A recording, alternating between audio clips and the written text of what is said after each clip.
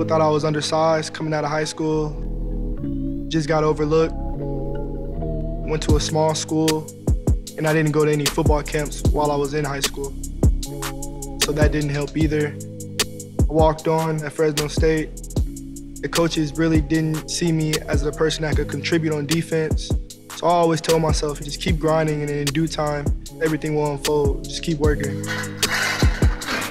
When I went to JUCO, I lived with 8 guys in a 2-bedroom, slept on this funky couch, sometimes slept on the floor, me and my roommates switched. It was very humbling, but you gotta just be patient, and you gotta keep working, you gotta keep grinding until everything makes sense.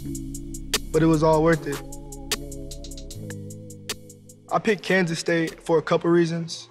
The Big 12 was a good conference for corners to make a name for themselves. Down the field, intercepted! DJ Reed picks it off! I was first team All Big 12 in basically everything. Punt return and kick return. We got first team All Big 12 at cornerback, second team All-American and kick return and punt return, second team All-American at cornerback, tied our conference for pass breakups, tied for interceptions. Was second in the nation in kick return and punt return average yards. It's picked up by Reed through the hands of... I played with a big chip on my shoulder. I'm 5'9", but I play corner like I'm 6'3". I'm a playmaker. Nobody will outwork me.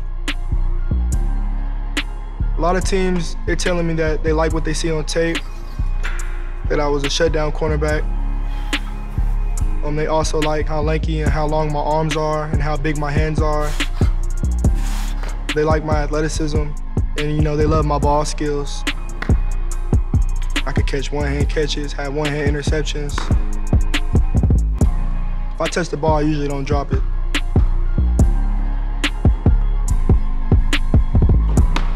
I feel like a lot of teams, they love my film, they love me. I'm still gonna be doubted when I get to the league. There's still gonna be concerns and questions about my height. But I'm gonna still keep proving myself. Nothing's promised. Hastings, DJ Reed with some room on the